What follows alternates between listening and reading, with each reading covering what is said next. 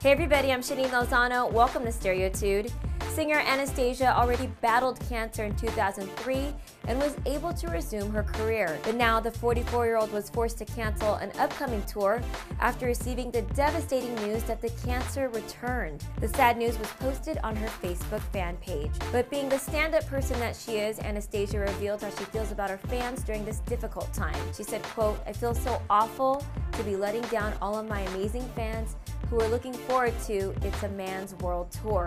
It just breaks my heart to disappoint them." The I'm Out of Love hitmaker, who underwent surgery and radiotherapy when she first battled the disease, is determined to make full recovery. The Facebook posting added, quote, "A born survivor, Anastacia has one goal, and that is to make a full recovery with the support of her family, friends, and everybody around her."